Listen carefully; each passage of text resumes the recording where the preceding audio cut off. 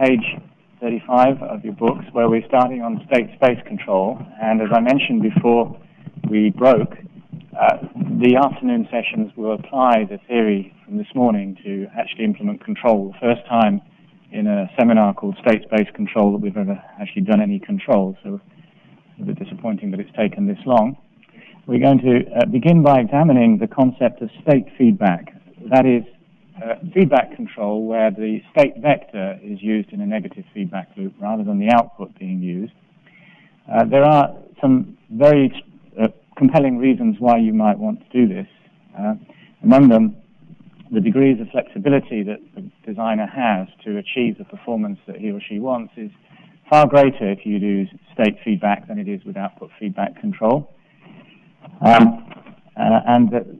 There are a few methods of implementing state feedback control, a few methods of designing state feedback control systems. If your system has one input, then there are a couple of relatively simple methods that can be employed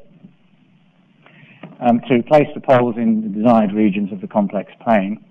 But if your system has more than one input, then you quickly find that you have choices to make, because the feedback matrix, which is used in the state feedback loop, you can actually find several different feedback matrices that give you the right eigenvalues.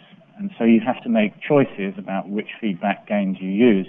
And they're not all the same. Some of them will give you slightly better performance than others, because although the eigenvalues are right, the actual eigenvectors, the closed loop eigenvectors, will be different. So the method that I'm going to use for feedback control design in the multiple input case is called eigenstructure assignment. It's at the first sight a relatively complex process, but once you get your head around what's going on, it's pretty simple, because you're just following a set of steps and there isn't much to go wrong. But you do have choices to make along the way, and that's really where the eigenstructure assignment method is something we need to spend a little bit of time on. So after we've done that, we'll have completed the first part of this exercise, which is designing for transient response, because we've placed the poles of the closed loop in the desired locations. Then we have to focus on the steady state performance. This is typically the way you do it. You design the feedback gain matrix to give you the good transient performance, and then you focus on an input matrix to give you the steady state performance that you need. Now, yesterday, we saw when we discussed different type numbers of systems, and we compared type numbers with the form of the input stimulus. And we said, okay, for a step input, we must have at least one integrator around the loop. We established that integral control gives you zero steady state error. And the same is true for state space control as well. You can employ integral control to remove steady state error. The problem is that in so doing, you increase the order of the closed loop system, because every integrator adds another state to the state vector. So the design techniques have to account for that, and there's a fairly important, there's a process that you have to follow to make sure that those states and the eigenvalues that they contribute are where you want them to be. So it's similar in general concept to output feedback control, but the detail is very different and quite a lot more complicated. So this is what you're actually going to end up doing when you design a state feedback control system. We've described this morning the state space system defined by four matrices, A, B, C, and D, with an input vector U, an output vector Y, and an internal state vector X. The state feedback loop goes through a matrix called K. That's the symbol I'm going to use, and it's mostly used, which consists of an array of fixed gains. At least it does in this case, and it contributes an R by 1 output vector. So there's an N by 1 vector coming in, that's a state vector, and an R by 1 vector going out, which is added to another R by 1 vector to produce the R by 1 input, which is the control to the system. The state feedback gain matrix is the one that fixes the transient response of the system, and we usually design that first. Once we have that, we can then turn our attention to an input matrix, which I'm going to call N, and it's the input matrix that allows us to adjust the steady state system, steady state properties of the system, or at least to have an input which can control the steady state output. So you've got two separate matrices, K and N, and respectively they control the transient performance and the steady state performance.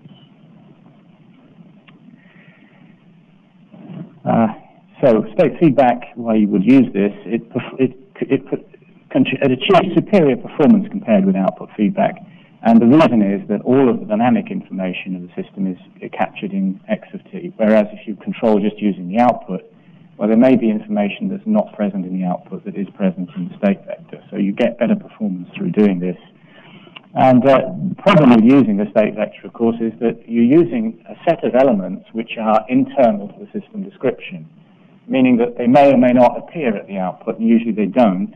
And furthermore, you may have chosen things that you can't directly measure. So we have somehow to get hold of the state vector before we can apply state feedback control. And that's the job of part 2 of this design, which is in Chapter 8, the design of an algorithm called an estimator or an observer. Those two words mean the same thing, which delivers the state vector given an input U of t. It's based on, well, there are various ways of doing it, but we're going to use a linear state estimator which contains a model of the plant. So this is what we're going to do. We're going to firstly focus on the design of the feedback gain matrix K. And if there are single input, if we're dealing with a single input system, U of t is a scalar, it's not a vector at all. And we can place the closed loop poles by a couple of different techniques. We can do it manually. There's a simple algebraic method of doing it that I'm going to tell you, walk you through. And there is also a formula called Ackermann's formula which automates part of that. That's useful if you're dealing with a high-order system and the manual process gets a little bit tedious. Generally, those methods are called pole placement methods. And in the multiple input case, as I've told you, we're going to use eigenstructure assignment to do that. And then once we've designed the K matrix, we're going to focus on the design of the input matrix N to meet steady-state design specifications. So this then is the structure of the state feedback control system with the input matrix N present. And the green blocks in here comprise the model of the plant, the ABCD model of the plant. Nothing's changed from the diagram at the start of Chapter 5. The two additional matrices that we've added are the R by N matrix K, which contains the feedback gains, and the R by P matrix N, which contains the input gains. And therefore, V, which is our new input to the system, has a dimension P. P is the integer that fixes the number of inputs to the system, which may or may not be the same as R. In the general case, it may not. Now, what's called the control law for a system, as you saw yesterday in the discrete time case, is the formula which generates the control effort U of t. And you can see by inspection what the control law is. It's going to be N times V minus K times X. So this formula at the bottom of the screen is the control law. And the system and the output equations haven't changed from before. It's the same system. So now we have three equations which define the operation of the state feedback control system. And we can insert the third equation into the first two to give us the closed loop equations. And here they are, state feedback equations. Here's the state equation with the control law inserted into it. And you see now there are two terms involving X. There's A and there's minus B times K. The order is important. A minus BK is an N by N matrix. And now the input matrix is B times N. So if you like, this is the state equation of the whole thing. On the previous slide, if you just treated this whole thing as a black box from here all the way around that, so that the original plant model plus K and N are part of your system now, this is the closed loop state equation, including K and N. And if we insert the control law into the output equation, we have Cx plus D times NV minus Kx. So you have a similar change to the output matrix, which becomes C minus dk. It's still an M by N matrix. So an N by N matrix, I'm sorry. It's M by N. And you still have, and you have D times N times V. Now, the important thing is that when you look at the new state and output matrices, the equivalent system matrix, input matrix, output, and transmission matrices are different. And remember, when we defined the properties of controllability and observability, they depended on the matrices A, B, and C. A and B for the controllability property, well, those have both changed, and A and C for the observability property, and those have both changed.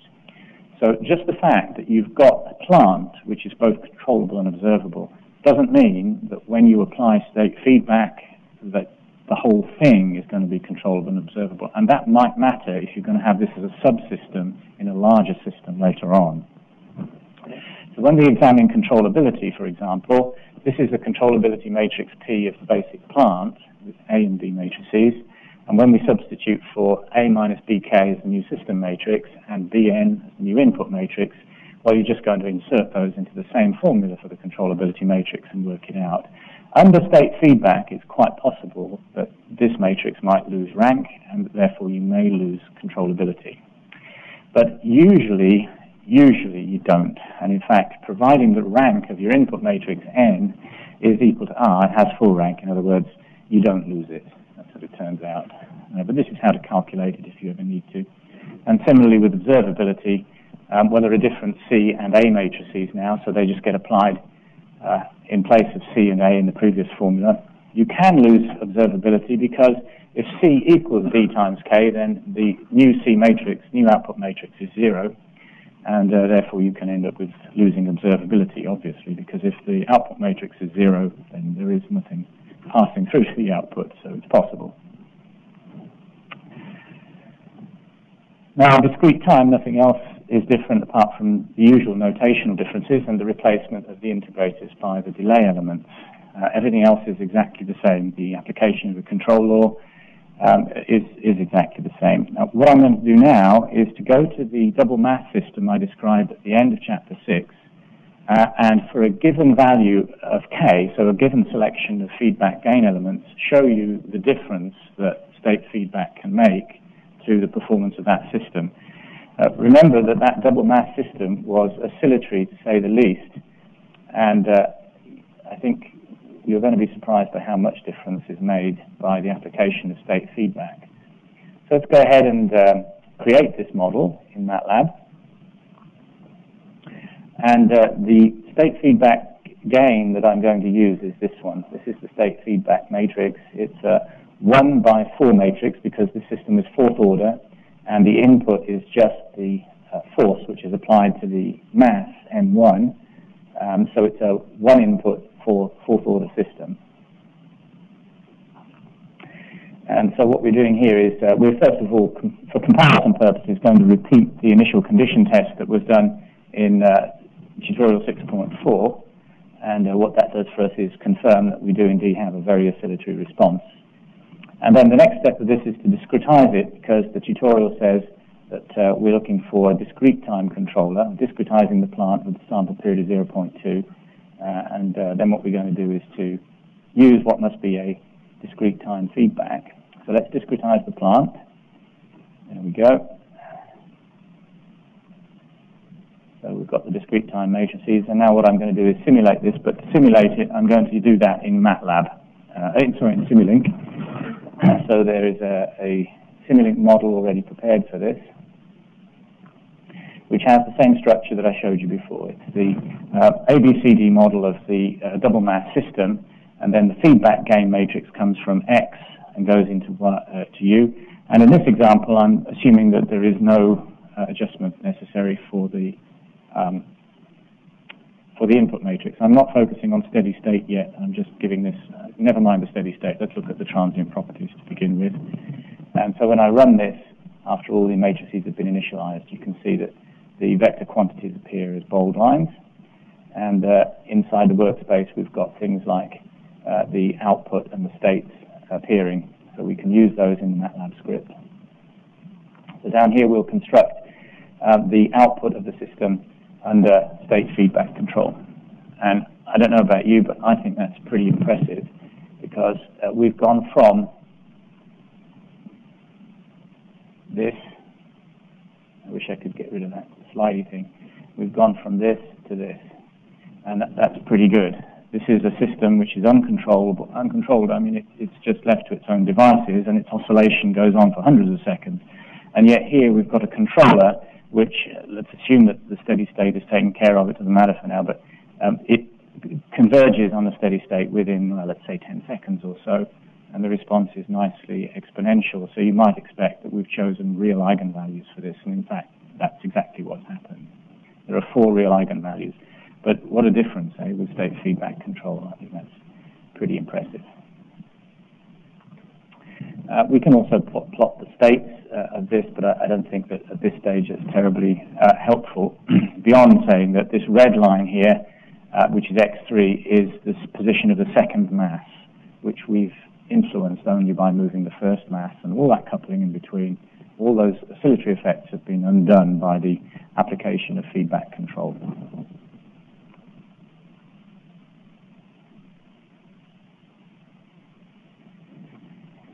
Now, before we go ahead and do the design, I just want to spend a couple of minutes refreshing our memories on the contents of the 3rd chapter yesterday, where I explained the relationship between complex poles and transient response. Recall that for the 2nd order case, the characteristic equation contained 2 variables, zeta and omega n, and that the poles will be expressed in terms of those variables. So for the complex conjugate case, a pole would be at minus sigma plus or minus j omega d. Sigma was equal to the product of zeta and omega n, so that gave us the real component of the pole, and the imaginary component was given by omega d, which was omega n times the square root of 1 minus zeta squared. Recall that these were appeared in the step response equation in the following way. Sigma determined the rate of decay of the response, and omega d determined the oscillation frequency. And the other terms that you might have come across were omega n and zeta, which were the basic parameters in the original equation. Omega n fixed the radius of the vector, the length of the vector from the origin out to the pole, whereas zeta fixed the angle that vector makes with a negative real axis through an arc cosine. And I remind you, though I think this made perhaps a bigger impression yesterday, the diagram here shows the effect of moving poles or complex poles around in the complex plane. And in general, as we moved the poles further to the left, the rate of decay got faster because sigma was becoming more negative. And as we moved the poles up, the imaginary gave it a bigger imaginary component. Well, the frequency of oscillation got larger because omega d was getting larger. And you can see both of these things in the complex plane. For discrete time systems, very much the same is true, except that the rate of decay was related to the proximity of the pole to the origin of the unit circle, and that the frequency of oscillation is related to the angle that we went around the unit circle. So as we moved further and further around the unit circle, the oscillation frequency increased.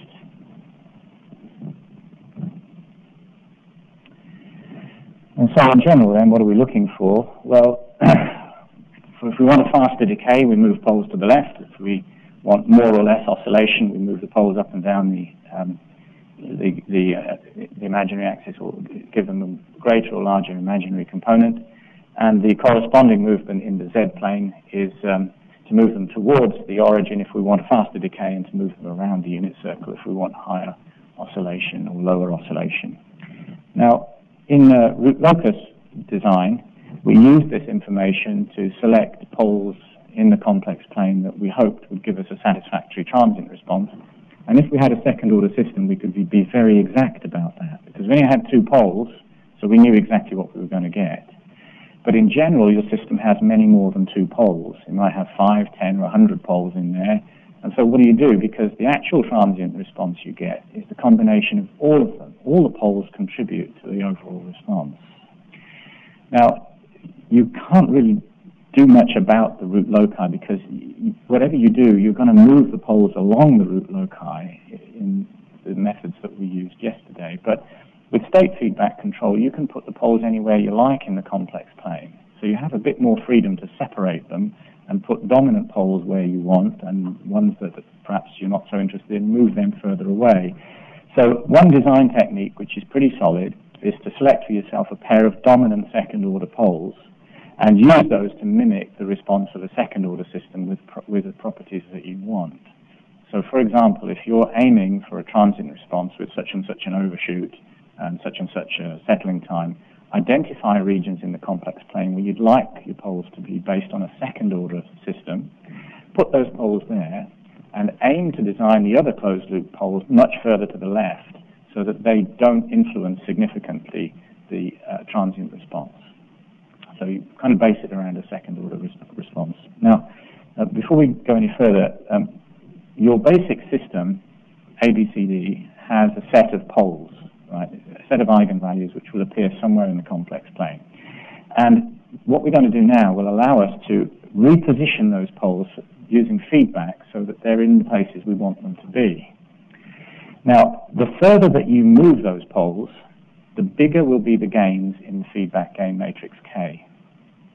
Right? The bigger will be the gains in the feedback matrix K. It means that, same for discrete time systems, so let's use that. If I have a set of basic poles, basic eigenvalues defined by the ABCD matrix, or the phi gamma CD matrix in the discrete time system, and I want to move those poles a long way, I'm going to end up with big gain elements in K, and therefore there are going to be big terms coming in through U. It's understandable, isn't it? You've got a lot of work to do if you want to change the performance of the system significantly. And it may well be that U of K may exceed some allowable limits. So yes, you've got the ability to do whatever you want, but there is still a price to be paid. That price is that large gain elements may introduce, well, they introduce large gains, so you've got large signals coming out, you've also got the potential to amplify noise in a physical system as well. So in theory, it's possible, but there are practical considerations to be taken into account as well. So the guidelines are place your poles far into the left in the S-plane because that makes them faster. But be careful because the wide bandwidth that you induce through that may also end up amplifying noise in the system. Increase in bandwidth can result in an increase in disturbances and noise. And remember, as I said, that shifting the eigenvalues a significant distance through the use of state feedback results in large elements in the feedback gain matrix, which carries itself possible difficulties in terms of the size of the U vector over time, which may mean that the control magnitude is bigger, so maybe you need a bigger actuator, there's cost, maybe there's saturating things, there's all sorts of things that can go wrong. And sometimes this is where modal analysis can help, because the system has to work harder for weak modes, weakly controllable modes, particularly if one or more of the beta I transpose vectors contain small elements. It means that whatever you're trying to do to that mode is hard to do. You need a lot of effort. And what you can get from a modal decomposition is look at the range of the beta I transpose elements of the vectors.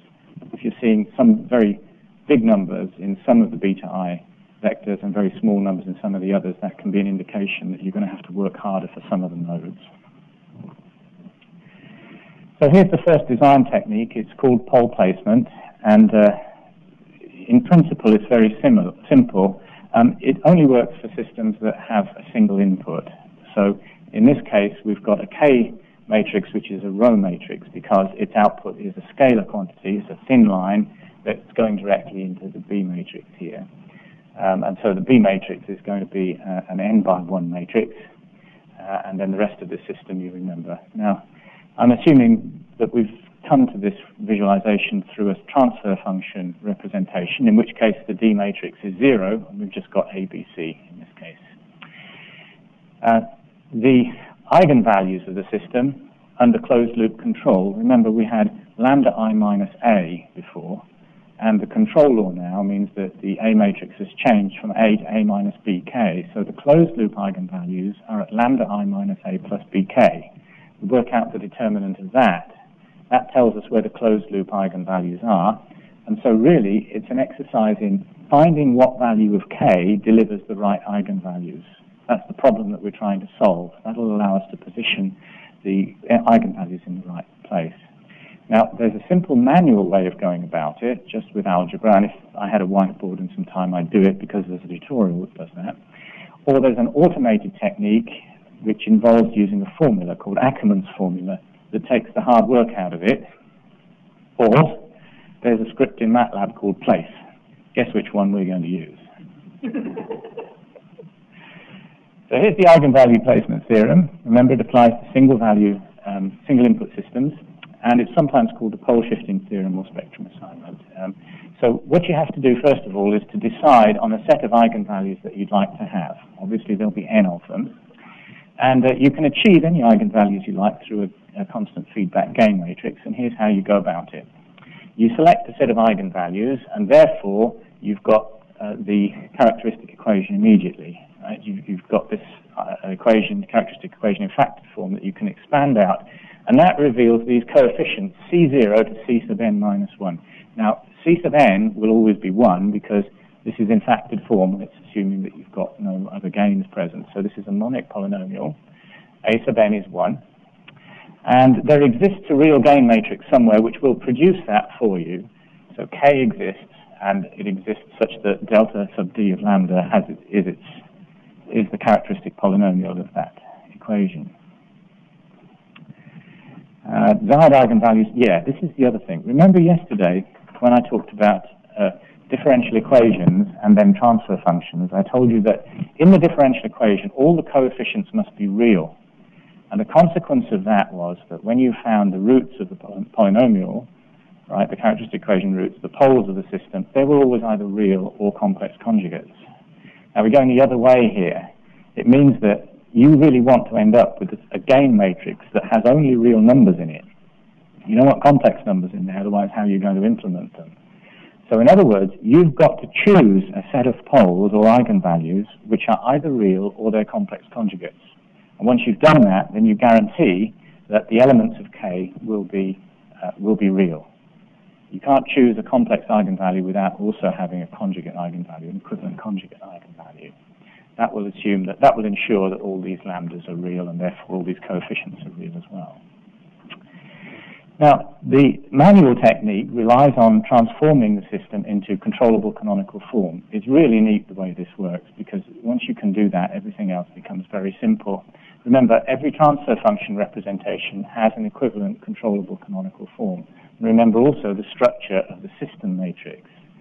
It was all zeros except for the superdiagonal, and all the coefficients of the denominator, which define the eigenvalues, appear in the bottom row. That's the clue to being able to use this. So when you form the matrix lambda I minus A plus BK and work out its determinant, this is what you're working out. Now, if you look at the structure of this, lambda I is an identity matrix, but it's multiplied by lambda, so all the elements on the diagonal are lambda, and those elements appear down here now in the diagonal of this matrix. Minus A plus BK, well, you know what A is, so the minus A puts these minus 1s down here, and B times K, well, B is really simple because it's only got a 1 in the last element down there, so when you multiply that by K, right, you end up with the bottom row of this containing all the terms in the K matrix and everything else being 0. So think about this. B is going to be an n by 1 matrix, and K is a 1 by n matrix. So n by 1 times 1 by n, you get an n by n matrix out of that, but it's all zeros apart from this last row, which is where the K elements appear. So all the information that we're interested in appears in the bottom row of this matrix, and that's because we started with a controllable canonical form representation. So here's where the actual eigenvalues of this matrix are. You work out this polynomial at the bottom and solve it for lambda. There's the actual eigenvalues. You with me? So in the previous slide, what I showed you was the eigenvalues you want have this polynomial, and the eigenvalues you actually got, where the gains of the feedback matrix in them, are the solutions to this polynomial, right? So now all you've got to do is equate coefficients. Relatively simple. That's what you've got, and that's what you want. And so you can look, for example, at C sub n minus 1 and say, well, I'd like that to be the same as K sub n plus A sub n minus 1. And that's really all there is to it, because you know A and you know C. The only thing you don't know is K sub n, and then it's really a matter of doing it term by term. So the formula is C equals K C sub I equals K sub I plus 1 plus A sub I. Well, you're interested in K sub I plus 1, so let's just, take K sub I and move the other indices along. It's the difference between C sub I minus 1 and A sub I minus 1. And you do that for each of those coefficients in those two polynomials. And at the end of it, you work out, you just factorize and work out where the, you don't need to factorize. There are the gains you've got immediately for the feedback gain matrix. So it kind of looks trivial, isn't it? Now, there is a tutorial on this, but unfortunately it involves use of the whiteboard, so I'm going to skip over this one and go to the Ackermann's formula in the next thing. It's written up in the book if you get hold of it, but it really isn't terribly difficult to do, and all I'm doing is reinforcing what I think is a fairly self-evident concept here. So I'm going to jump over tutorial 7.2 and go to the automated technique for doing this, which is called Ackermann's formula. Ackermann's formula relies on a couple of things. This is Ackermann's formula near the bottom. It produces for you the K matrix directly, and it equals this. There's a row matrix which is n elements long, terminating in 1, so it's like a transposed B matrix. And then it takes the controllability matrix and inverts it and multiplies it by delta sub D of A. So let me explain what these terms are. The controllability matrix you already know. That's what I've told you about in section 6. The delta sub D polynomial, you also know that because that's the expanded desired set of polynomials. Let me go back to the previous slide and show you where that was. It's this one, right? Your desired polynomial equation is that one. And Ackermann's formula contains that desired polynomial equation, but instead of having lambda as the parameter, it has A as the parameter. So you just simply replace lambda with A, and that's the third term in Ackermann's formula down there. And the result is, in this case, a 1 by n matrix containing all the elements of the feedback gain matrix. That's the gain matrix that comes out directly. So I'm quickly going to illustrate it in 7.3. Now we can apply this to that double mass system because that system is a single input system. And I'm going to apply it and then evaluate its response for the same initial condition that I showed you about. I showed you in tutorial 6.4.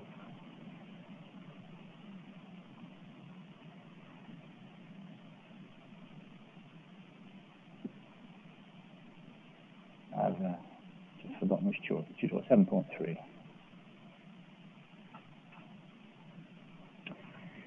Okay, nothing surprising in the first cell. We're just creating a model of the system. And now here's the work. All the work's being done in the second cell. We are specifying a desired set of eigenvalues, and it's a discrete time implementation that we're going for.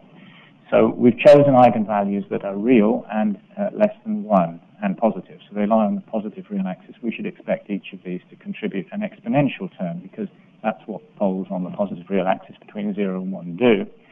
And then we use this command, place. Place will implement Ackermann's formula for us. You need to give it phi, gamma, and an array which contains your desired eigenvalues, and it will deliver the feedback gain matrix, K. That does all the work for us, so let's do that. And those of you who remember tutorial 6.4 might also remember that these numbers were the ones in the feedback gain matrix that we used then. And you saw the difference that they made to the transient response. Well, this is where they came from. It was simply Ackermann's formula. Now we'll construct the closed loop system, which is a state space system, and you know now that the system matrix is phi minus gamma k, or A minus B times k. And right now we're not changing gamma because there is no input matrix. So let's just complete the closed loop state equations. And what we'll do now is check that the eigenvalues are indeed where we want them to be. We'll form phi minus gamma k and check where the eigenvalues are, and hopefully they're at 0.3, 0.4, 0.6, 0.9. So it looks as if the technique is working. And now we'll plot the initial condition open loop response, which is the oscillatory one, but for a very restricted interval between 0 and 15 seconds. Remember, this oscillation goes on for hundreds of seconds, so I'm just looking at the first couple of cycles of oscillation in the initial condition response. And then what we'll do is overlay on it the corrected response, which you can see is quite a lot different. And that's an amazing difference that this feedback controller's made. The control effort is like that. See, the control effort really only takes its effect in the first few seconds of this. Because if you just imagine just sort of pulling these apart or compressing them together and then letting them go and letting them do their own thing, that's fine. But to stop these oscillations from happening, the control action that you need to apply as a force to the right-hand side, the left-hand side of mass M1, that's really only present in the first cycle or so to stop the other cycles from building up. You can kind of see that that's what happens. But this is the control effort on the right. Really, beyond 3 seconds or so, you're not doing anything because all the work's already been done by that stage. Now, some of these gain elements are pretty big. You've got, actually they're not too bad. The smallest one is 6.5, the biggest one is 19, 20. That's not too bad. If you did have big gain elements in there, one of the exercises that you should go through is to check the magnitude of the control effort to assure that it wasn't excessive in some regard. Okay, so far so good. We now know how to design feedback gain matrices for single input systems. Now it's going to get more complicated. So where you've got multiple inputs, or when you can't get the system into controllable canonical form, neither the manual pole placement method nor Ackermann's method can be used. You need something that's a bit more complicated. And I'm going to show you a method called eigenstructure assignment next. You'll be called on along the way to make some choices because, as I said, there is more than one solution to the feedback gain problem now. Prudent selection of the gains you use, which really boils down to prudent selections of the eigenstructures, which I'll define what they are in a moment, make a very big difference to performance. And I'm going to illustrate this by designing a system with a set of eigenstructures, a good choice, and running its performance, and then doing the same thing for a poor choice, and you'll be quite surprised at what a difference that can make to the performance. So we're going to use eigenstructure assignment next. Now here's the theory behind the eigenstructure assignment case. The closed-loop eigenvalues are the solutions to this determinant, lambda I minus a plus bk. And if this is true, then you must have at least one vector which falls into the null space of that, because remember how we defined eigenvectors and eigenvalues before. We defined the eigenvalue first, which was lambda I minus a, and if you had one, then you had an eigenvector there too. So you did lambda I minus a and looked for a non-trivial solution to it. And in this case, you must have an eigenvector that's associated with this eigenvalue. Now you could write it this way, or what you could do is separate these terms out so that you've got lambda I minus a times this vector phi sub I plus bk times phi sub I equals 0. It's the same thing. And you could write that then in a partition matrix form, which looks like this. So that is the same as that, is the same as that. There's three things. You all agreed on that? Now, this vector on the right, because it is a vector, is called an eigenstructure. And it contains phi sub I, the solution to that, like the eigenvector to the closed-loop equation in the upper partition, and k times that vector in the lower partition. Right? It's an eigenstructure. I don't know how many columns or rows it's got. I don't know how many rows it's got, but how many columns depends on how many inputs. Now, for each eigenvector, you get R-independent solution vectors. This is xi. I think that is xi, that one. Like taxi, that's the Greek letter xi, which is one of these eigenstructures, and written transposed, it looks like that. So for every input, for every lambda I, you're going to get as many of these eigenstructures as you've got inputs. Right? So it's quite a lot of them, potentially. And what you do is you collect them all together in a giant matrix and select vectors from them. Let me show you the process. The first step is you determine all of these eigenstructure vectors. You're going to get R of them for each lambda I, where R is the number of inputs. So you've already got potentially quite a lot of these vectors. And then you collect them all together for each lambda I in a great big matrix like this. Right? So for a system that has, say, 10 inputs, each lambda I is going to give you a matrix with 10 partitions in it. Each lambda I. And you've got n lambda I's. Right? So that's one choice of eigenvalue is going to give you these R eigenstructures, and they're all collected together in this matrix over here on the right. Remember, you've got another, however many of those, you've got n of those. So what you do is you collect all of them, but all the lambdas, and you put them in an even bigger partition matrix, U of lambda 1, U of lambda 2, all the way up to U of lambda n. Okay? It's a giant matrix at this point. But look at the structure of it, right? The structure looks like this. You've got these upper rows here, I think n rows of this, containing these vectors, xi, which came from the collection of all these CI vectors over here. And then the lower partition is, well, it's the same vector, but there's a common term in K that will factor out. So what we do is we exploit this relationship between the upper partitions and the lower partitions to find K for this system. Because you could rewrite the lower partition this way, K factors out. Now, the way that you do this is this. You look at the lower partition and factor out K. And then what you do is for each eigenvalue on the left, you select one column, right? So from this matrix here, which contains R separate eigenstructures, you select one of them. It's one column. And you go over to the right and you look at the first partition there and you select the same column. One column from that one column from that one, but the same column. If it's the third column from the left here, it must be the third column from the left in that one. And you do that for each of these partitions in this matrix and each of these partitions in this matrix here. And I'm going to call those matrices G and F. And they have dimensions n by n and r by n. Now, K is unknown at this point, except that you know its size. It's an r by n matrix. But we want to know what it is. So what we do is we invert this and post-multiply both sides by it. So now K is F times G to the minus 1. And if you've done your job well, and you've chosen columns from each of these matrices to construct G that are as orthogonal as possible, it'll be possible to invert this. It'll have good orthogonality and invertibility properties. And furthermore, the design will be as good as possible. So the choices that you make are the columns from each of these partitions, and you try to make them as orthogonal as possible. That's how you do eigenstructure assignment. That'll give you K. Now, I realize that there's a lot of detail in there, even though there's only 5 steps, right? And the reason it looks complicated, it's the first time you've seen it. Once you've seen it 3 times, it'll lose a lot of its mystique. And once you've seen it 10 times, you'll wonder what all the fuss was about.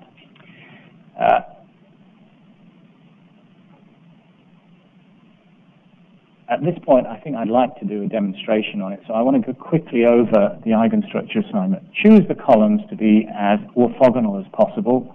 There are many reasons for it, but basically you're going to get better performance from that. Now, in order to work out which of those columns are orthogonal, you have first of all to normalize them, because you can't evaluate them until you do. So you normalize the elements of each of the eigenstructures by dividing by their 2 norms, so that you have normalized to length of 1. And then what you do is you carry out a dot product on them, the inner product as it's called. So all of your choices, you form inner products from all of the columns, and you try to minimize the dot product sum as you go through. You'll see that in just a second. You select the minimum one. Now, I can't apply this to the double math system because that only had 1 input, and the eigenstructure assignment method works with systems with multiple inputs. So I want a nice complicated system to work with, and what better than an aeroplane. This is not the most glamorous aeroplane in the world, but it does at least illustrate how models of flight dynamics are constructed. They're intrinsically of 8th order, but the equations are usually divided into 2 separate 4th order sets, one of which determines the longitudinal motion and the other of which gives us the lateral dynamics. The lateral dynamics of the aircraft motion are its side slip, its roll rate, and its yaw rate. They're the things that happen as you're going from side to side, okay? So to summarize this then, you've got these U, V, and W axes, which are the up, down, forward, and back, and left and right coordinates. But you've also got these rotational axes, V, W, and U, which are the V is side slip, W is altitude, rate, and U is forward rate. These are rates. Now, we're going to concentrate on designing a lateral dynamics feedback control system using a digital controller for this type of system. And we need to know V, P, R, and one other thing, which is the roll angle. So roll rate is the derivative of roll angle. That's how the models are constructed. Now, the inputs to the system, almost forgot, there's 2 things, rudder angle and aileron angle. And you can see, I think, both of those would influence the machine in its left-right flight path. Okay. So the inputs are rudder and aileron angle, and the states are P, R, and V, and phi, which is the integral of P. And therefore, since you've got 2 inputs and 4 states, you know already the dimensions of the feedback matrix, which is going to be 2 by 4. Now, the aircraft I'm going to use to describe this was first developed in the 1960s as the first supersonic jet fighter. It was called the Crusader aircraft. It was made by a company called Vought. And the reason I want to choose it is that in 1972, NASA got hold of one, and they installed the automatic gain control computer that I described in yesterday's seminar, the one that controlled the Apollo 11 mission. That was bolted into it and used as the test bed for the first fly-by-wire system in an aircraft. And fly-by-wire means that we do away with mechanical linkages like, wires and levers and things like that. The only linkage that exists between the pilot and the flight surface is an electronic one. And there's a digital controller in there. Now, this type of aircraft must have been one of the most dangerous aircraft there ever was to fly. It suffered from a very pronounced low-speed yaw instability, which meant that as you were coming in to land the darn thing on an aircraft carrier, it would have a habit of pointing its nose in different directions as you were coming in, and you took pot luck when you happened to hit the deck that it was pointing in the right direction. It also, on the other hand, it was extremely powerful. It was a fighter aircraft that was meant to fly faster than the speed of sound, so its power-to-weight ratio was incredible. It was built to land on an aircraft carrier, and it had those wings that you sometimes see, and they fold up like that, right? So you can pack as many as you can on a small aircraft carrier deck, or even on a big aircraft carrier deck. And there were several recorded instances of people forgetting to fold the wings down before they took off, right? But this thing was so powerful, it would take off and fly around and still land relatively safely, and then the pilot would get out and complain that his plane was handling a little bit sluggishly that day, right? It had enough power to do that. There are lots of other stories. The fatality rate was almost 1 per aircraft, and it wasn't that they were crashing so much. It was that when they wheeled the thing around the deck of the aircraft carrier, the air intake was right underneath the cockpit like that, and it would suck people into the front. They used to call it the gator. They used to call it the alligator. I mean, it really was an awful aircraft anyway. It did fly, and it did serve as the test bed for the first fly-by-wire aircraft system. And I'm going to show you how that would be designed to control the lateral flight dynamics for this F8C, right, the C being the one that was given to NASA for all this work. Now, these are the flight dynamics. Now, it's very nonlinear, so you take a particular operating point, a particular set of flight conditions, and linearize to it, and this is what the lateral flight dynamic matrices look like. The A and the B matrix look like this. And here's the state vector, and here's what the input controls are, the aileron and rudder angle. Yes? Oh, here we go.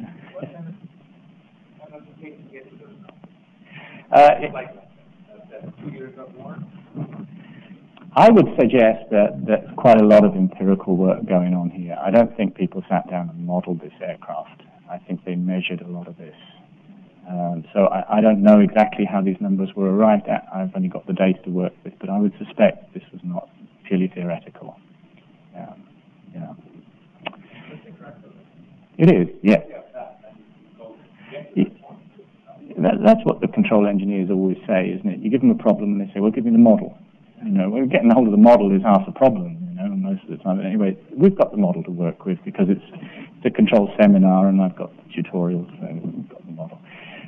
Let's do the tutorial then.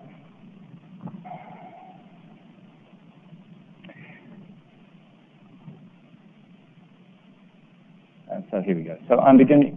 Now, the actual description of this problem exists actually in more than one textbook. One of them is Brogan, and it is a problem in the Brogan textbook, if you want. And I'll recommend Brogan at the end. I'll show you where you get that. But I didn't just invent it. It's a real set of data, which will, first of all, model those matrices. And now the very first step that we should do before we design any controller for any system is check that it's actually possible to control that system. You don't have to do it, but if it isn't possible, you've wasted your time later on. So we'll run a controllability check standard from now on. Check the size of the system. In this case, it's a fourth order problem. check the controllability matrix has rank n, in this case rank of 4, and happily the system is controllable and we may proceed. Now, it's a discrete time controller that we want to implement, that's in the problem statement, of 5 Hertz, a very fast sample rate. So the first thing we're going to do is discretize the system matrices.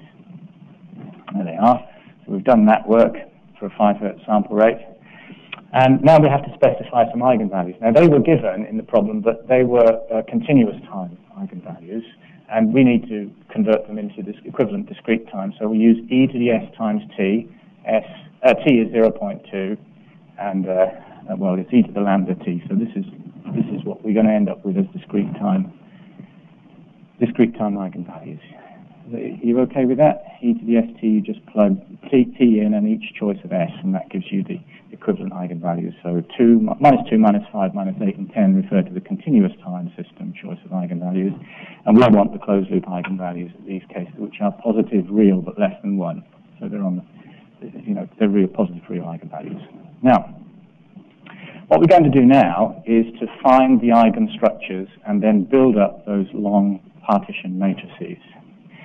First of all, what we're going to do is find this.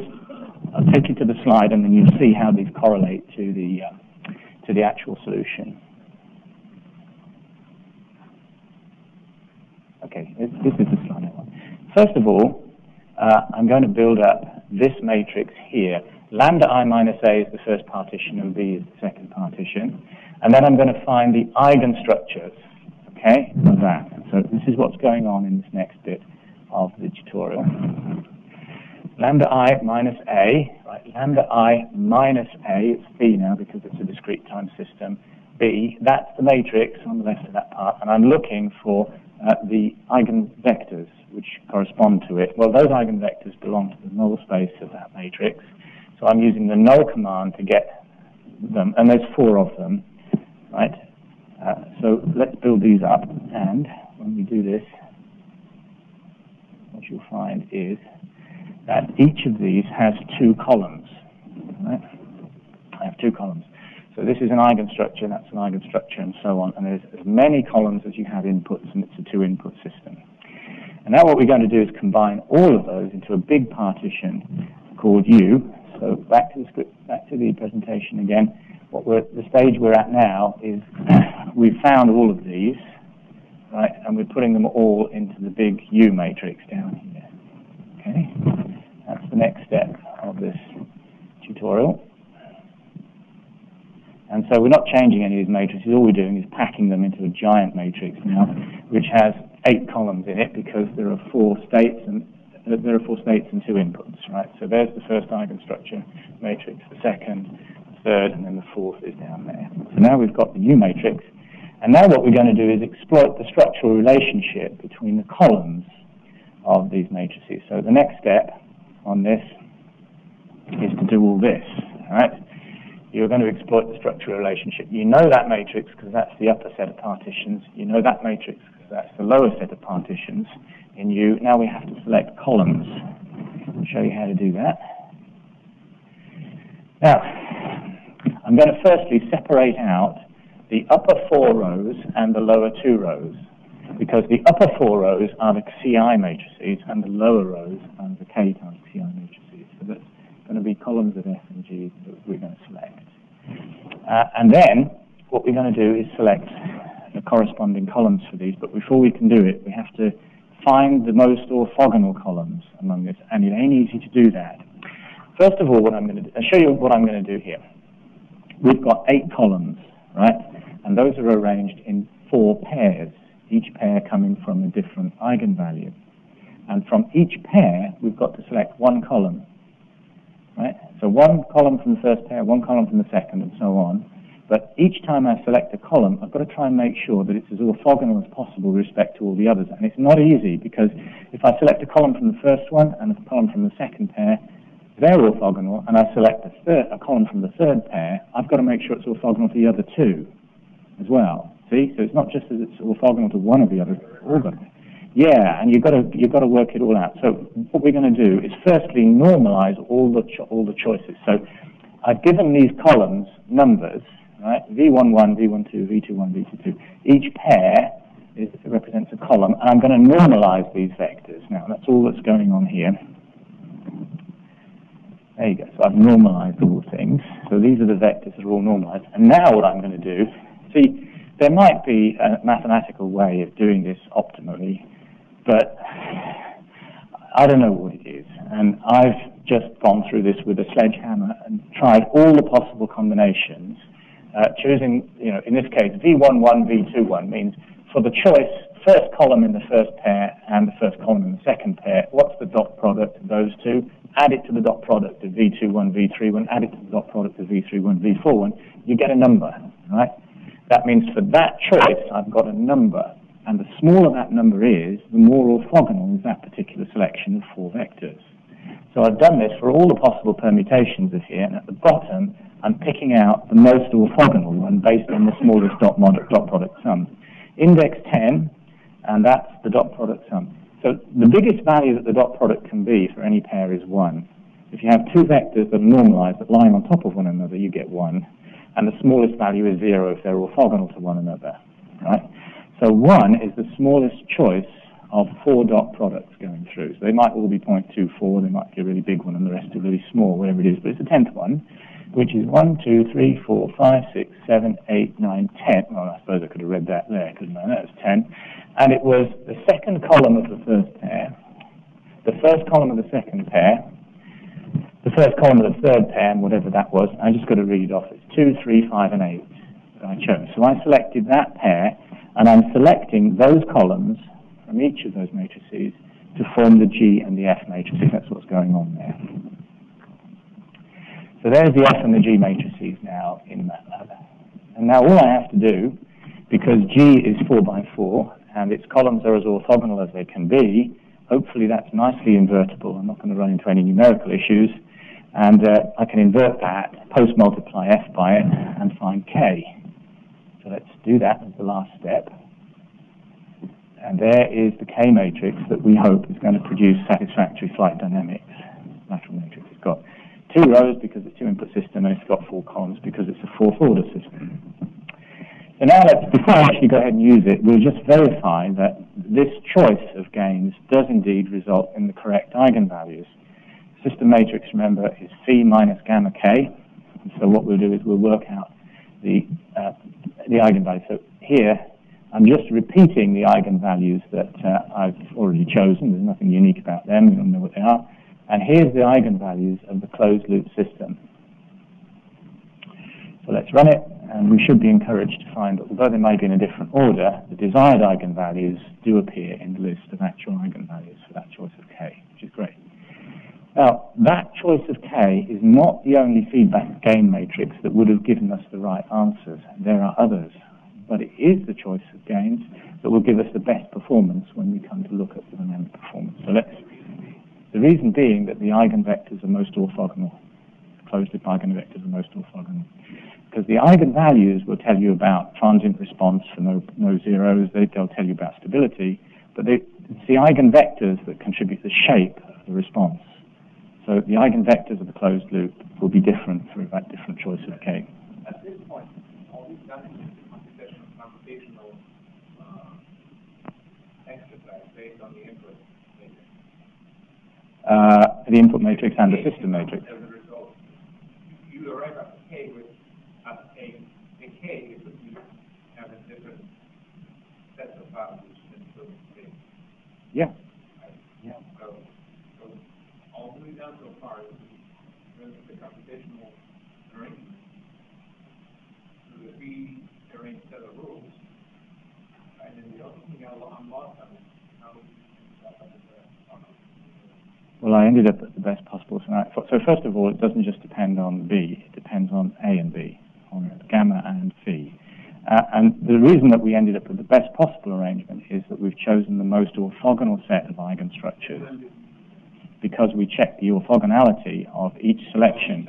Yes, that's the key step. So it's always a mechanical thing. To be honest, it looks complicated, but it's just following a set of steps. That's all it is. It's a process.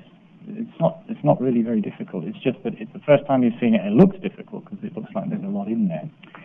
So what I'm going to do now is to go ahead and check this. by actually running a simulation. I'm going to compare the compensated and uncompensated responses. And remember, it's an aeroplane, it's a complicated thing, so I haven't got an input yet. All I'm doing is computing the initial condition response for this. And I'm going to plot roll rate as an output versus time. I'm going to do this for the compensated and uncompensated responses. So I just run this script and work out the result. Now, you can guess which one the uncompensated one is, right? This is the uncompensated one. Now, it's initial condition. You can't look at steady state and draw any conclusions from it. But you can look at the transient response and see that this is not terribly good. But this one has what you would expect from an eigenvalue selection consisting of 4 real eigenvalues. Okay? It's a nice, fast response, and it's a certainly better transient response than that one is. Second tutorial here. Now, this is, I think, a little bit more telling, because what I've done here is go through exactly the same process as I've just shown you before, so I'm not going to repeat the detail. We created the model, we discretized it, we selected some eigenvalues and discretized them, and then we went through this lengthy process to determine what the eigenvalues were, including making this orthogonal selection. Remember, I did the sledgehammer approach of finding the most orthogonal selection through, and I chose the minimum value before. Now I'm going to show you what happens when you choose the least orthogonal set. Well, I'm not. I'm going to show you the least orthogonal but one. And the reason is that if I choose the least orthogonal set, it can't invert them anymore. It's numerically not stable enough to do the inversion. I have to back it off one, so I choose the more orthogonal one. What I would like to have done is chosen select columns 1, 3, 5, and 7, but that can't be inverted, so I've had to choose 1, 4, 6, and 8, right? And so I've got here the best case gain and here the worst case gain. And remember, they're going to give us the same eigenvalues, but the performance is still going to be different. So let's just run it and see what pops out the bottom of this thing. It's still stable because the eigenvalues are still where they should be. But the blue one is the response, the initial condition response for the best possible eigenvalues, best possible eigenstructure selection, and the green one for the worst possible eigenstructure assignment level. So this is motivation for making sure that your eigenstructure selection is as orthogonal as it can be.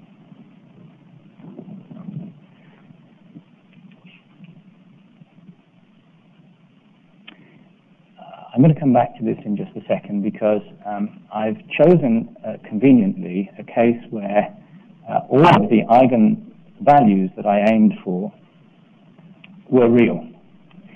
And if they're not real, if you happen for some reason to want a complex conjugate pair of eigenvalues, you've got to be a little bit careful when you make your selection, because you can end up with complex values which propagate through into K, and you can't implement those gains.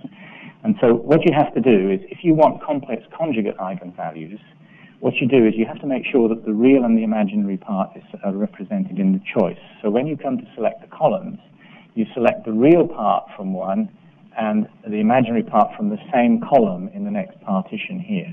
So you can select first column here, it's got to be the first column here. So your choice is not quite as flexible as it was before, because you've got to operate in complex conjugate pairs. And I just want to quickly demonstrate that to you in the form of the Flight Crusader project. So this is the same as before. The only difference is that now I'm selecting a complex conjugate pair of eigenvalues at -3 plus and minus J3. So let's just quickly run through it and you'll see what I mean.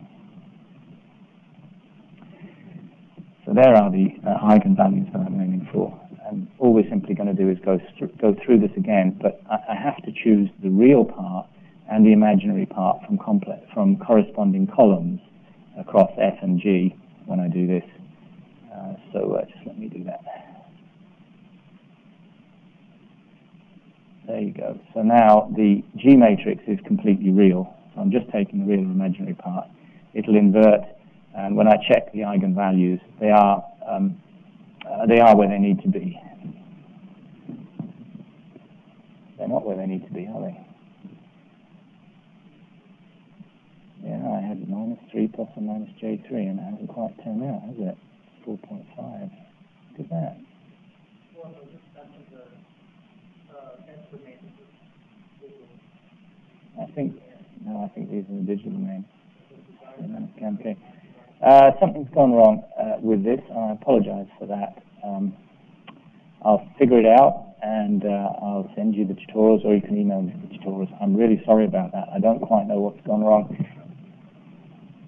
No, I don't think it's that. I don't think it's, well, the order will be different, but still the eigenvalues are not where they're supposed to be. It should be minus 3 plus, or 3 plus or minus. Wait a minute, Vishal, you're right. You're right. I'm so sorry. You're right. You're absolutely right. What am I thinking? Yeah.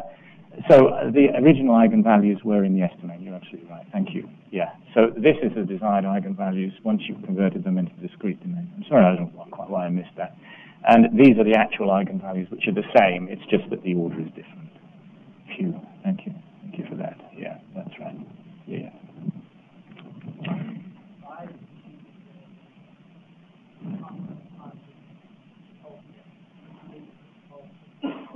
Well, it's the same as you might choose, when you do the root locus method, a complex conjugate pair, you might want a faster rise time, and you might be prepared to put up with a little bit of oscillation in order to achieve it, providing that the overshoot or undershoot isn't too bad.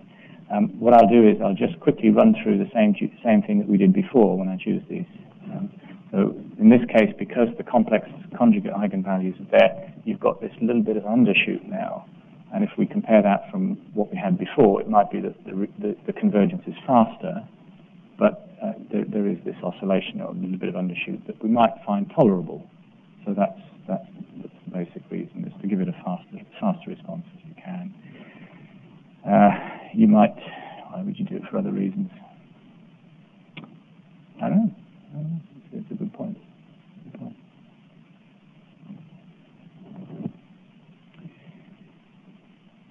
Okay, let's go back to the tutorial then. To the presentation. So having designed the feedback matrix now, we have methods which will account for either the single input case or the multiple input case. And the next thing to do is to turn our attention to the design of the input matrix N, which is how we can introduce a reference input to the system and also can force the steady state properties of the system. And I'd like to remind you before we go on, although I think it's in the script, that the steady state is different between a continuous time system and a discrete time system. In the continuous time case, x dot equals 0 in steady state, and in the discrete time case, xk plus 1 equals x of k. That'll come back very shortly into what follows. Now, the way that this is designed, see, this on the left is the diagram of the actual controller that we're going to implement. We've designed the feedback matrix, and the control law is nv minus k times x, so we need now to define n. But in designing n, it's more convenient if we can separate out the n into two partitions like this. Now, satisfy yourself that this is equivalent to this. The diagram on the right is equivalent to the diagram on the left, because u equals nu times v plus nx times v plus k times nx times v minus x. Right, it's that. Now there are two terms involving v, so you have nu plus knx times v minus kx. Comparing it with what you would just write down, they're the same except that n has been replaced by nu plus k times n, and we already know k. So all we're doing is slightly redrawing things. These two diagrams are equivalent, but it's going to turn out to be a lot easier. Well, the methods involve rewriting the input matrix in this form and then doing the design. And what we're trying to do is to select these two partitions such that the nx partition here in steady state forces this here to be the same as the steady state of the state vector. Okay? So when you subtract one from the other, you've got 0 coming through the feedback gain matrix. So that 0, that's the job of nx. And then nu, what that does is that forces whatever control input you need here to guarantee that yss is the same as vss in steady state. Now, you can write that down in equation form. Here it is.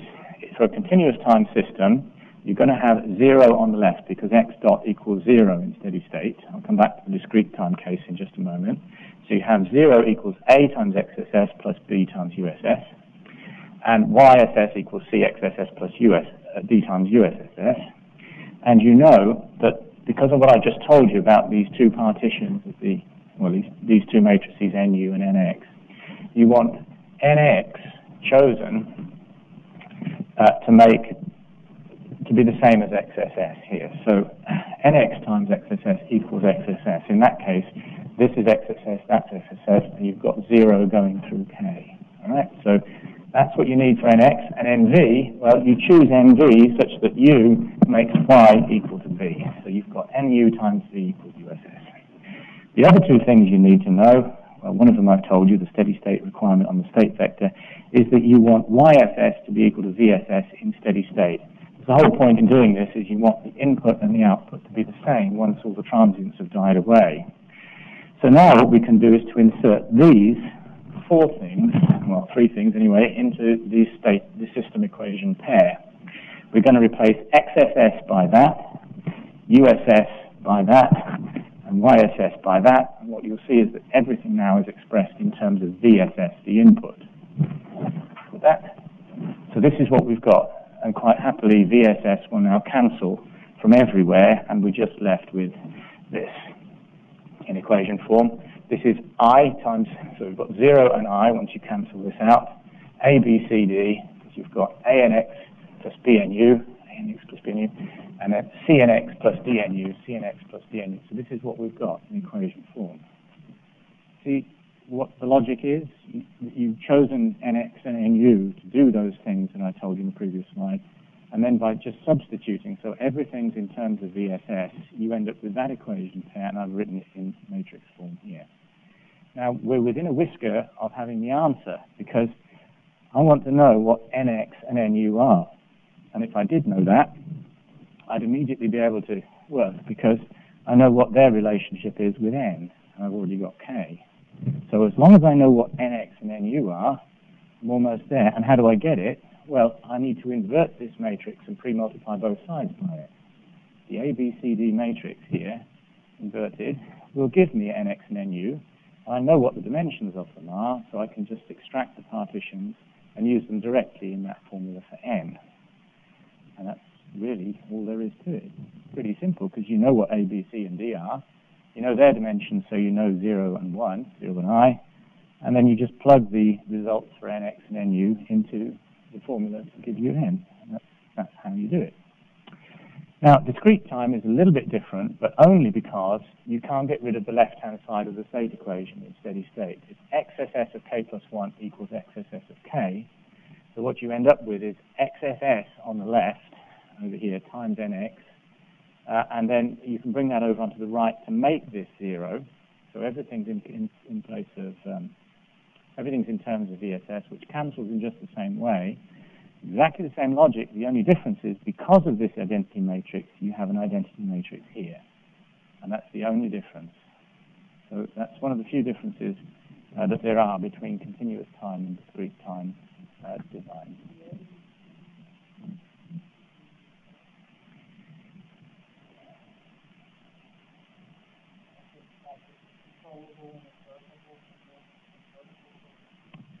That is an excellent question, and I'm afraid I don't know the answer. I've never come across a case where it isn't, but maybe there is a test for it to be invertible or not. Or maybe there are conditions under which invertibility is guaranteed, but I'm afraid I don't know what they are.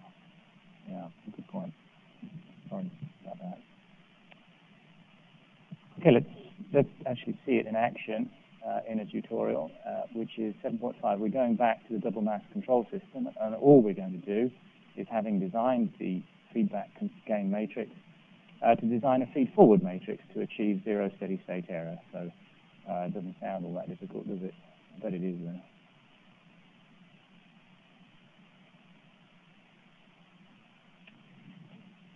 All right, here we go again, and it looks like we're going to construct a model of the system for the gain matrix that we've already arrived at, and then test it under the same initial conditions that we've been doing up till now, which is a slight compression. And what we're doing here is checking the step response of the system with n equals 1.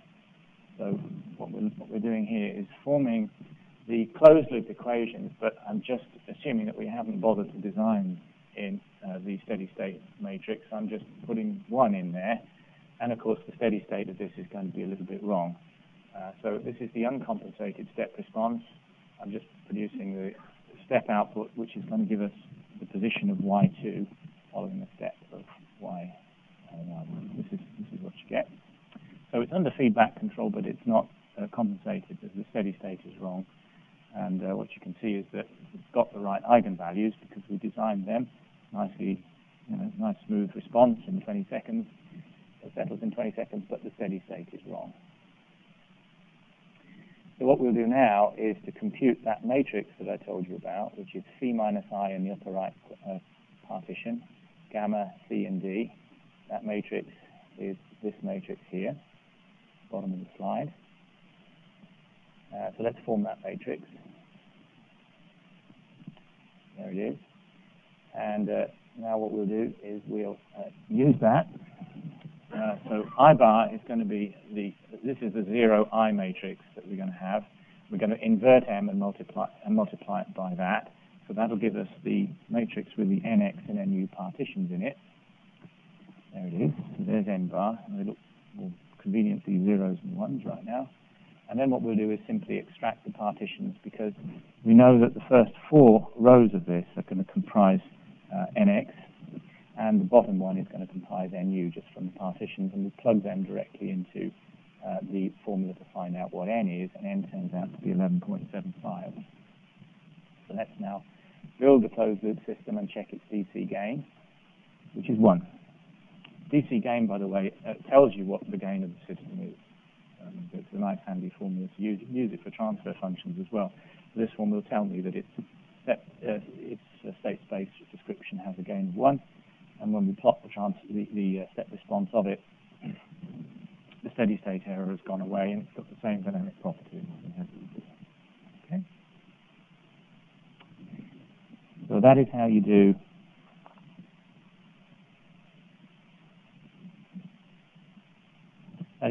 input matrix design. Now, what you'll notice in both the discrete time and the continuous time case is that we need this matrix involving phi gamma C and D, or A, B, C, and D. In other words, we need to know in advance what those matrices are exactly in order to compute N. And how often do you know that information? The answer is never. You've obviously going to have some error in these matrices, and even if you don't, then who's to say over temperature or time that the matrices aren't going to change? So there is a robustness issue when it comes to steady state. And also, you know that you can solve those issues by fitting integral control around a system to remove automatically for you steady state error, just the same as it is for the transfer function approach. Now, there is a requirement here, of course, which is that until now we've been very arbitrary about the number of inputs and number of outputs on a system, and we can no longer afford to be arbitrary, because if I'm going to apply integral control, there better be correlation between the inputs and the outputs, otherwise there's no point in checking for steady state error this way. So we not only require that we have the same number of inputs as we have outputs, R of t is the same as Y of t, but we demand here correlation between them. The first input must affect the first output, and so on. There are technical reasons, too, why U of t must have the same dimensions as R of t, but I'm not going to go into that just at the moment. Now, if we have this happy situation, integral control works by adding an integrator before n, and the input to the integrator is the error between the output y and the input R of t. This is a continuous time case. And so, in this case, there will be m. I think that should be p. Oh, no, bm, because there are m outputs, and therefore, by definition, p will be the same as m. So there are n integrators in here. Now, if I had a state space model of this system before, which was order n, I've now increased the order of the overall system by n. So the overall system has n plus m states in it. I've increased the system and increased the size of the state vector. And design has to take that into account. Here's how you do it. This is just the controller part of this. Now there's feedback from the state vector as well as the feedback from the output, and the output is being compared with the reference and going through the integrator. So these are the equations. The control law we had before, which was for U, and U involved V, but V now has to satisfy this first order differential equation where R minus Y, and Y is Cx plus D minus, R minus Y, so it's R minus Cx minus D times U. Okay? So now you've got that differential equation, and here's how you use it. Write these things down. We've inserted the equation for U, the control law, into the state equation, and into the output equation, that's the bottom one. And now here's the equation for V dot. So in the previous diagram, I had V dot equals R minus Cx minus du, and that's U. So we plug U into there. What do you get? R minus Cx minus dnv minus dk, plus dkx. Yeah, plus dkx, which is that. Okay, plus dkx minus Cx minus dn times v plus R. Okay, now here's what you do. You're stuck with an additional n states. So what you do is you augment the state vectors, a process called vector augmentation, where you define a new state vector which is just stacked. You stack x on top of v. So your new state vector looks like x dot v dot on the left and xv over here. That's the new state vector. And you just write these three equations in matrix form like this. So here you have what looks like a new set of system equations for the system with integral control applied. Now, this is fine for simulation, and we are going to use it for simulation, but it's not fine for design. For design, I need to write these equations in a slightly different form, which keeps U separate from all of this, because I need to design to the control law. And here's what you do. All you do is you keep them separate. System equation, the matrix, the integrating equation with U as a separate quantity, and that's U over there. And that's the animation that don't work down there. And this is how you write it. So writing that equation pair out with U as a separate entity is this. So satisfy yourself, that's the same as that, and that's the same as that. And now what you've got is an equation pair in the form that you can apply any of the techniques we've just done, such as eigenstructure assignment or pole placement, to determine what this K bar is. That's the thing that we're looking for, because K bar corresponds to a matrix which has these partitions, K and N, in it. Okay? And then once you found out what that is, well, you just plug it into the new system equations, and there you go. Design proceeds using the same techniques as before. This is your system equation. That's the output equation, and E is the input equation. E is 0, 1 times R. So let's, one more thing. That's the continuous time case. The discrete time case is a little bit different again, because this is the way that the integrator proceeds in the integration. And so V of k plus 1 equals R of k minus Y of k plus V of k, because you're accumulating through there. Right? Everything else looks pretty similar, except that, because of the way that you end up with an identity matrix in that partition down there, in the lower right partition. That's the only difference, and it's because of the way the integrator works. So let's design an integrating controller now for the double mass system, which I think is the next tutorial down here, 7.6. We're going to apply the integrating control, and then what I'm going to do is examine the effects of plant model error. So what I'm going to do is deliberately induce an error in the plant model and see if it changes the control at all. So first of all then, 7.6, we proceed in exactly the same way we have. Now, to begin with, having constructed the model, I'm going to take the feedback gain and the input matrices from the previous tutorial, and I know they're going to change, right, under integral control, but I'm going to use them because I want to compare the effects of integral control with those of non-integral control. So we've constructed the matrices, and then what we're going to do is to design the integrating controller. So phi bar gamma bar from the previous slide. Let's take a look at where they come from.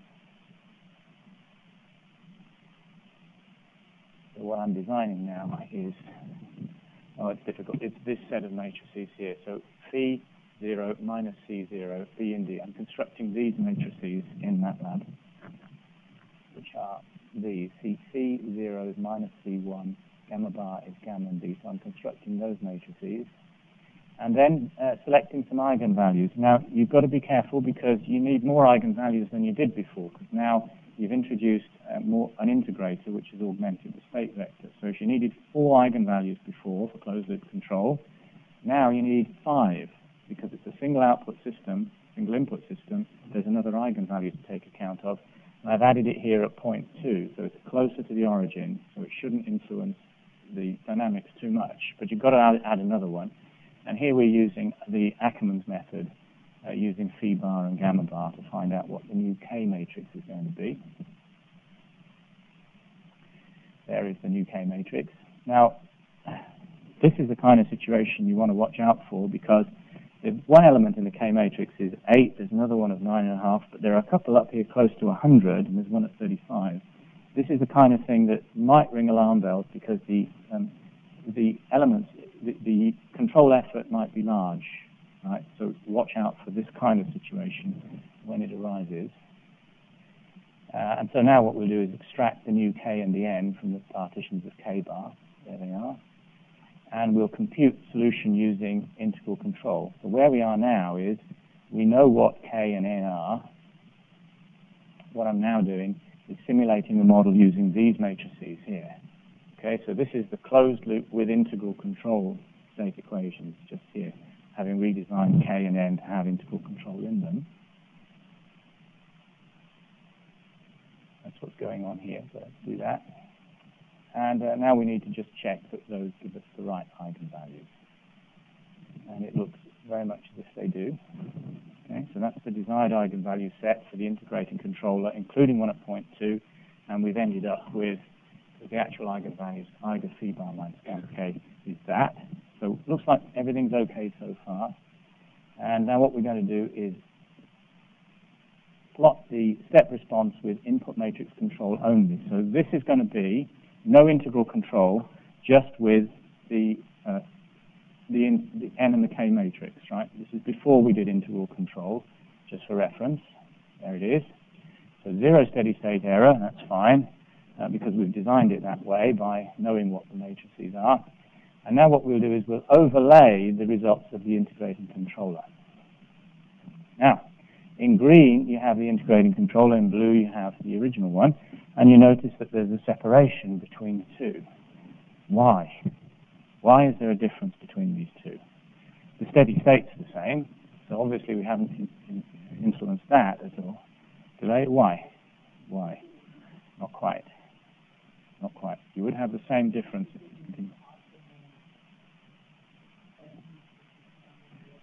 No, that doesn't apply here. We're not doing vector selection. That applies if you've got a multiple input case. But here we're just using Ackermann's formula because it's single input. No, that's not the reason. The reason is that there's another eigenvalue in there. We had to select another eigenvalue, and we put it close to the origin at point 2. It doesn't influence it much, but it's that eigenvalue that's responsible for this. It's not the delay through the integrator, it's the eigenvalue. You would find the same separation even if you use the integrating continuous time controller. Now, that's how you do it, but then you might be looking at these curves thinking, why bother? Because they both give you the same 0 steady state error. And so I will answer my own rhetorical questions by showing you why you would want to do that. And what I've done here is I have reconstructed a new system matrix, and the only difference between it and the previous one is that I've changed one of the elements by a rather small amount, 0.02. And so when I just put these through the system with exactly the same matrices, without redesigning K and N, you would expect a little bit of an error in there. But when I use exactly the same design of integrating controller, well, I hope to convince you that it's not going to be very different. So we'll reconstruct those matrices, and then what we'll do is just plow through this and just compare the two. So what we've got in the non-integrating controller case is a very different steady-state error. And in the integrating controller case, because steady-state error is taken out automatically for us by the very fact we've got an integrator in there and it's a step input, the steady-state performance has been preserved. And this is for a very small difference in input matrix. So, for example, if I show you what C was, it was that, and if I show you what C error was, the only difference between these two matrices is in this fella here. The bottom left-hand corner has gone from 0.1783 to 0.1983. All the other elements are exactly the same. It's a very small change that I've made, and yet the difference to steady-state performance is quite profound. So integral control has the advantage of taking that out of the situation. All right, we're almost there for part 7, which is great because it's 2:30, and that's where I like to break for a coffee anyway. Let's do a quick quiz. Why is state feedback control preferable to output feedback control? Yeah, that's right. So you have complete freedom to place the poles anywhere you like in the complex plane. And the reason for that is that the state vector contains all the information about the internal dynamics of the system, which the output vector doesn't necessarily carry. What's the risk of having large elements in the state feedback gain matrix? Yeah, right. Right, those sorts of considerations on the control effort, because the control vector U is NV minus K times X. Anyway, it's minus K times X, so the state vector is being multiplied by all these elements, and if they're large, you can expect large values in U. That could run the risk of saturating actuators, but it could also amplify noise and amplify other disturbances. So you've got to be careful for that type of thing. And you end up with large elements when you move the open loop poles a long way to the closed loop poles. That's what gives you large elements in K. How does state feedback affect stability? Well, I suppose the answer to this is a little bit open-ended, isn't it? Because it might or might not affect it. Could it affect it? Yeah. It could, couldn't it? You can make the system unstable if you want to. I guess I should rewrite question 3, really. Yes, it affects it. And I suppose the answer I was probably looking for is that the open loop system has stability, which is defined by the eigenvalues of lambda I minus A, whereas feedback control is lambda I minus A plus B k. That's how it